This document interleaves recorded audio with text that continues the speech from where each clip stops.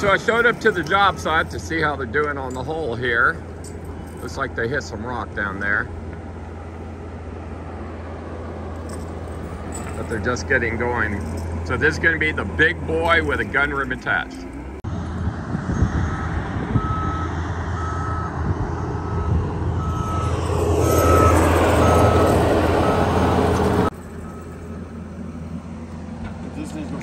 So what we'll do is we're going to get the hatch right here, and they'll do a room addition over the hatch, so when he walks out this door right here, he'll be in a safe room, and then he'll go down the stairs into the bunker.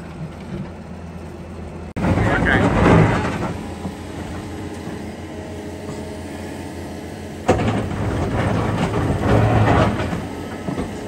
That's Kalichi right there.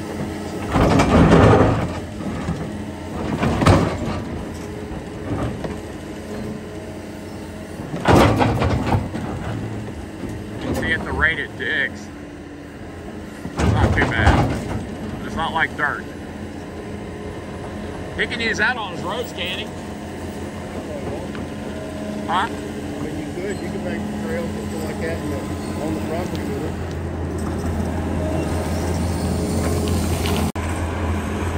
Since we're doing the first rain down, so we can just do 5 foot over. Yeah, he says more than enough for 5 foot.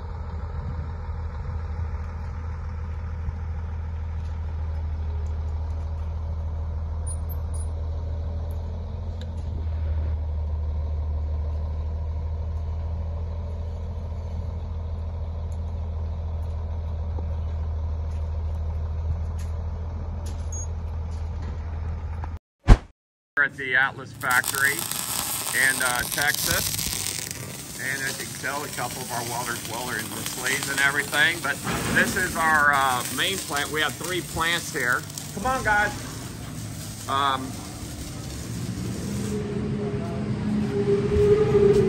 But we make bomb shelters here, of course. That's why we get so many views on YouTube. But this is our one of our 3 Texas plants. But thought I'd just give you an oversight real quick. This is the plant number 2 that's behind Atlas, but they're just making hatches and mudrooms over here right now. They also do all the sandblasting, but they're making 30 hatches for me right now. That is, those are big boys right there, okay? That one is for one guy, and that one's for another guy, but those are the big boys all right there.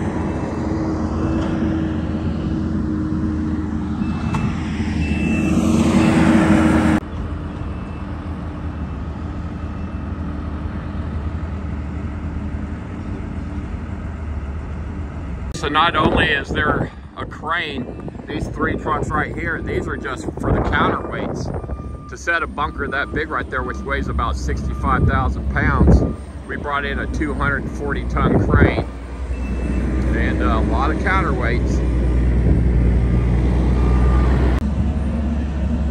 There he is, backing through the trees.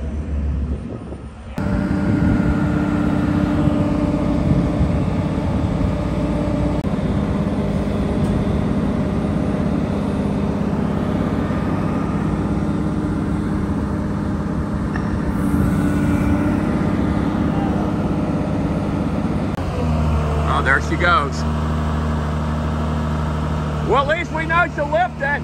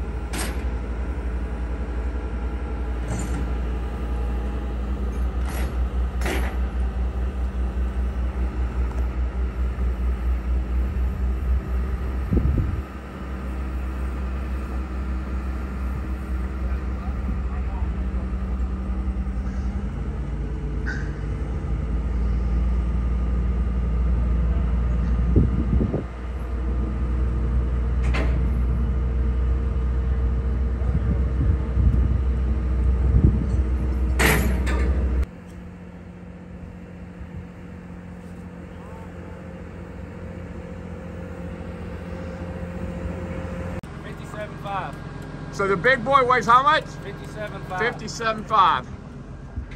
Okay. Make sure that all those are on the same length. All right, here we go. We're gonna take it back up again. We're gonna move the shelter 6 inches towards the house. All right, so we got the second truck there.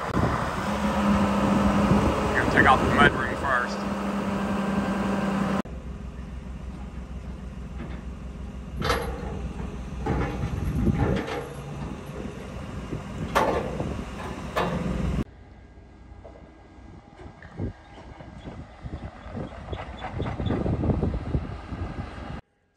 Run a mudroom right here and a staircase so they can walk out of this door right here and have a little room added on and then enter into the bunker, and this will have a secret passage from inside the house. The sun's coming out. It's getting pretty out.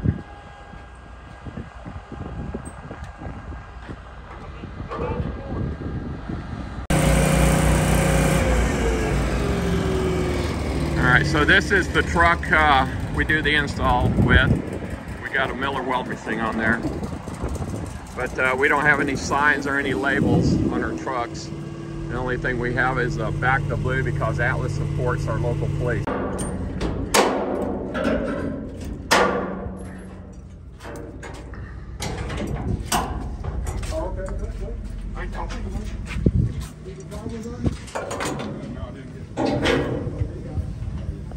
All right, so we're gonna go ahead and hang the mudroom now.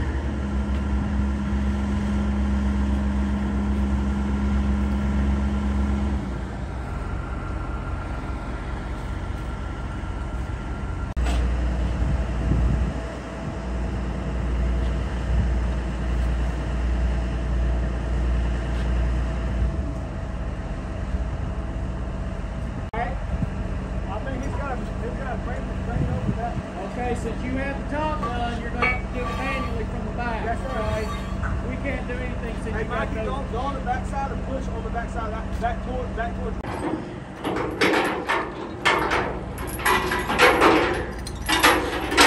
All right, so we got the mudroom set. Now we're gonna do the we're gonna jump over and do the gun room, and then come back and do the stairs after that, and then we'll do the generator pod last.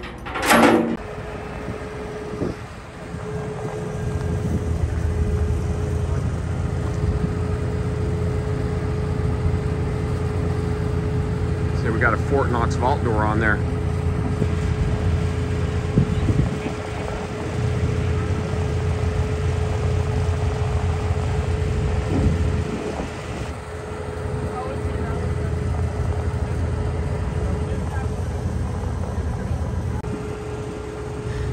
big hole's the escape tunnel. Got to turn it around.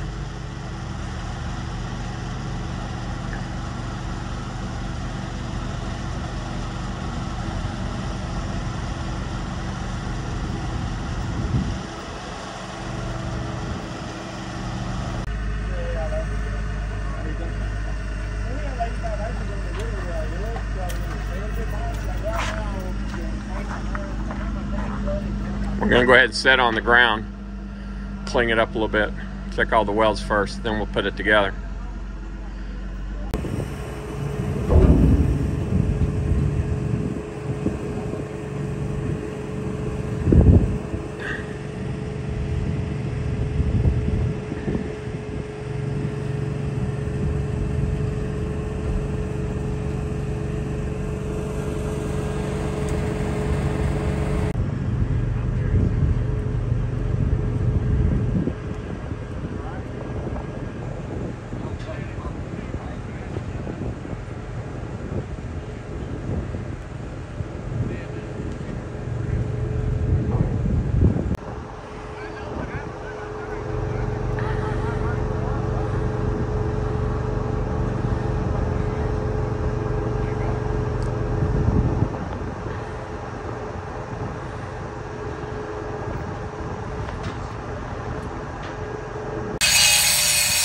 Got to get some legs up underneath here.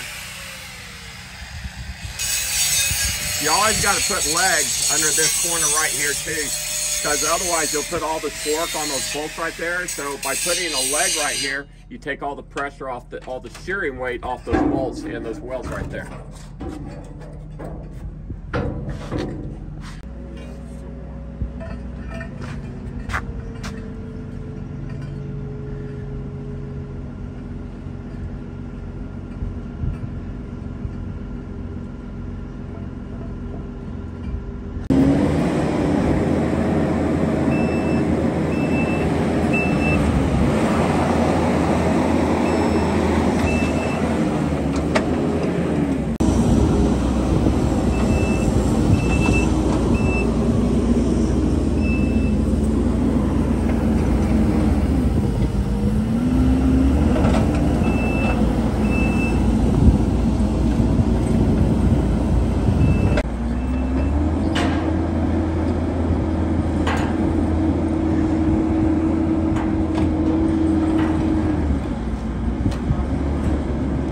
We're using spud wrenches to align everything. It makes it easier to move the material.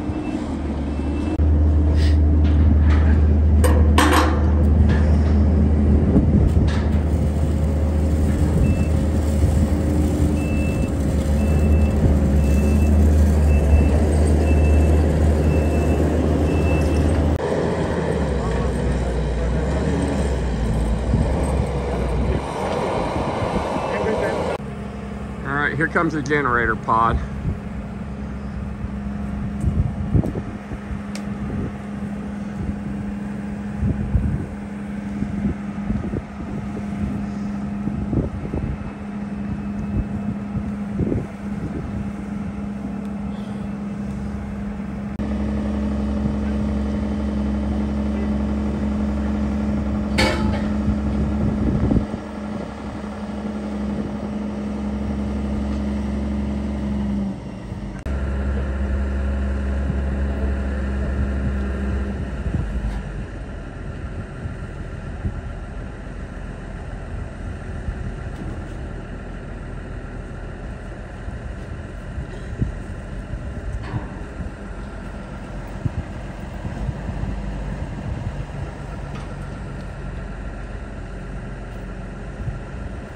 Get it right in the middle.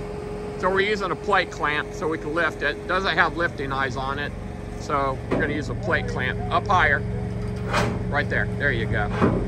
Alrighty. The other one.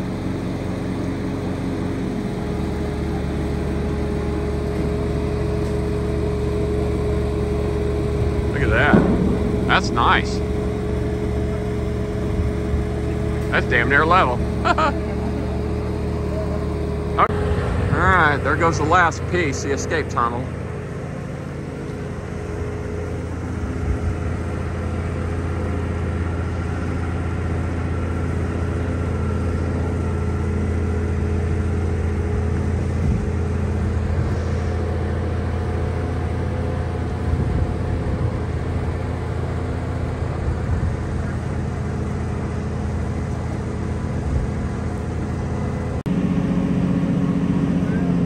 Get that dirt off.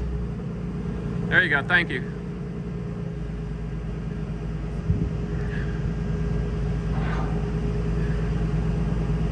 Now this will bolt on and we'll weld it from the inside.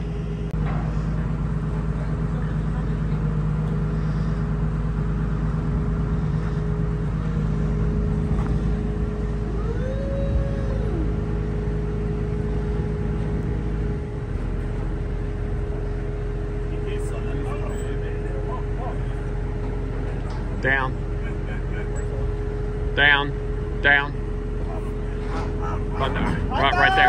Right there. They got it. All right, get 2 spuds in there. There you go. It's like changing a tire in NASCAR. There you go. Those 3/4 inch?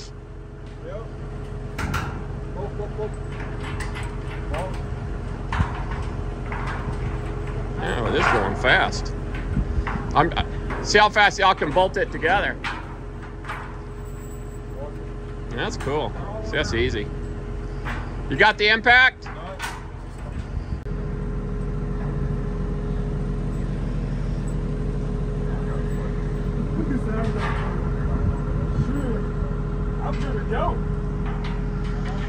We still got the hatch and the air pipes to do.